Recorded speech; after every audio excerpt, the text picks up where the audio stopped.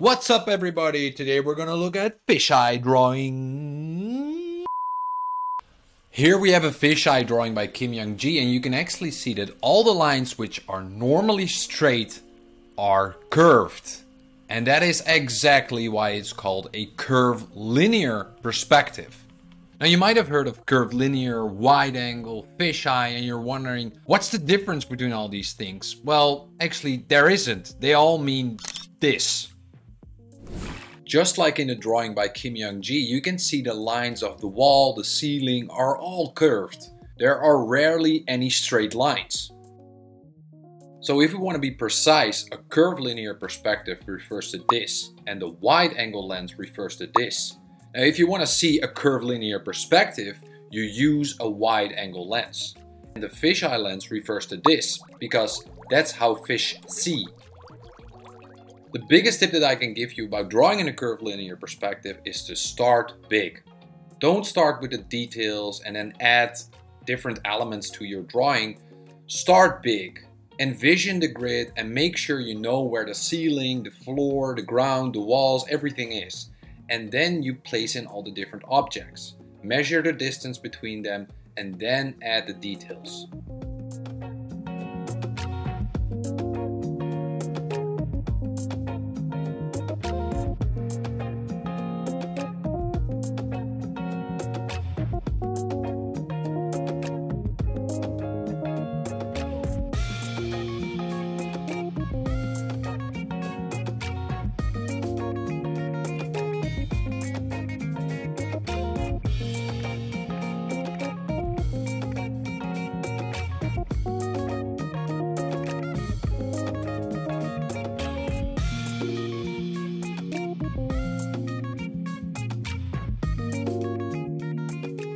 The biggest difference between these two drawings can be seen in the middle section, here and here. In the right drawing we're actually looking onto things, almost everywhere.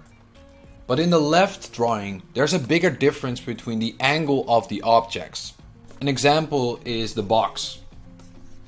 Here we're looking at the side of the box, but not so much on the other underside. While here we're really looking at the underside of the box.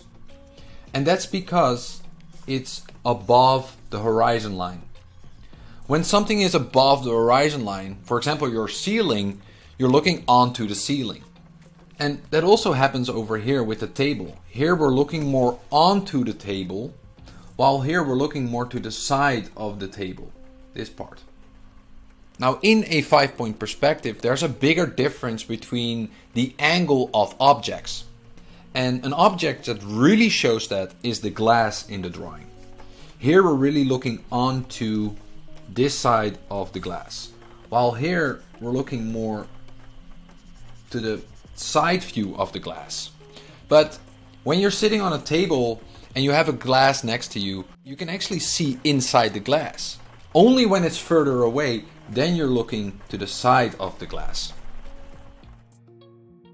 When you look at these images, you might think that they all require the same skill level, but that's not the case.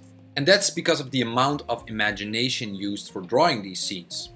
The right drawing, for example, is drawn fully from imagination, but the left two drawings are drawn from viewpoint, in which he just adds a couple of elements which are from his imagination. So in the left drawing you can see a skull on the table, and in the middle drawing you can actually see a sex scene. Or it's not from imagination, people are having sex next to him, I don't know. But he's adding more imagination.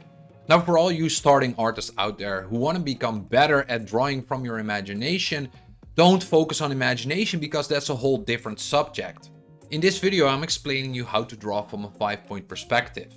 Now to get better at 5-point perspective, just get used on drawing in this grid. Just be sure to make that grid into a drawing and then draw what you see.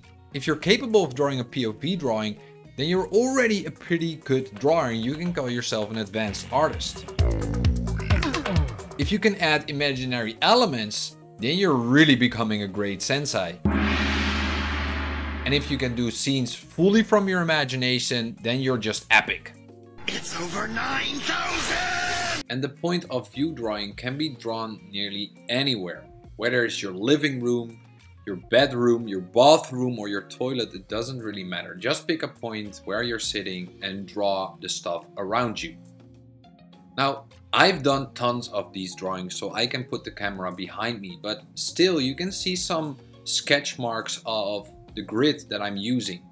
Although I really see the grid while I'm drawing and I remember where the vanishing points are, it's always easier to just have a clue of where they are approximately.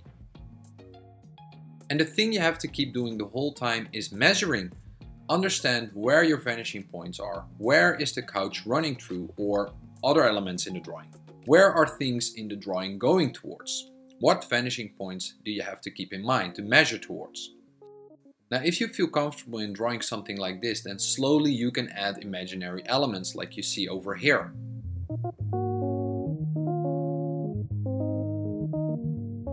And that's it. Thanks guys for watching. If you liked the video, like and subscribe and share your thoughts in the comments below, because I'm always curious what you guys think and I take those things in consideration making my next video. But for now, have an awesome day and keep drawing. Adios!